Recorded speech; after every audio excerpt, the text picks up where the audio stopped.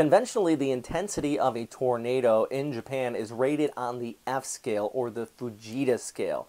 Now, this was actually developed in the US, and it's based on how much damage a tornado creates. Not particularly the wind speed, but how much damage that is resulted from a tornado. So if you see a video of people saying, oh, it's an EF3 or an EF4, and they're just looking at a video of a tornado, that's not entirely accurate. And one other thing is, despite the scale being created by Ted Fujita, a Japanese citizen, he made it in the US. So it's really based for the infrastructure in the US and Canada, not so much for Japan or the rest of the world for that matter.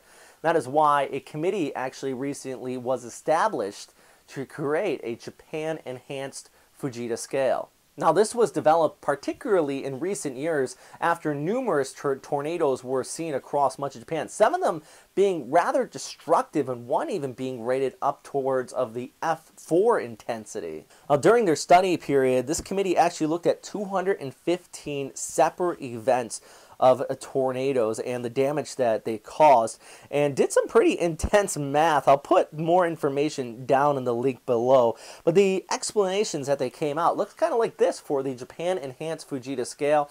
This is the mandatory scale used now in Japan, and there is quite a lot of tornadoes, especially around tropical season, so it's going to be definitely very useful in years to come. Now, on another note though, I think this is something more countries should look into. For example, in the Philippines, more tornadoes are being seen thanks to social media.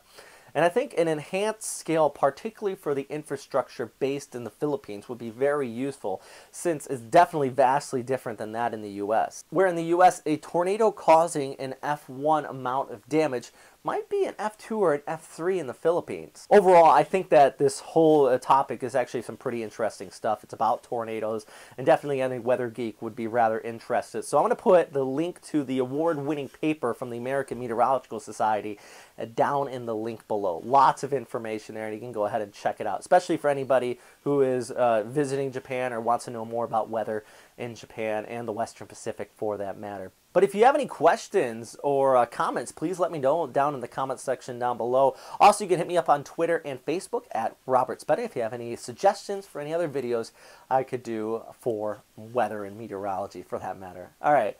Thanks, guys, for watching, and as always, stay safe out there.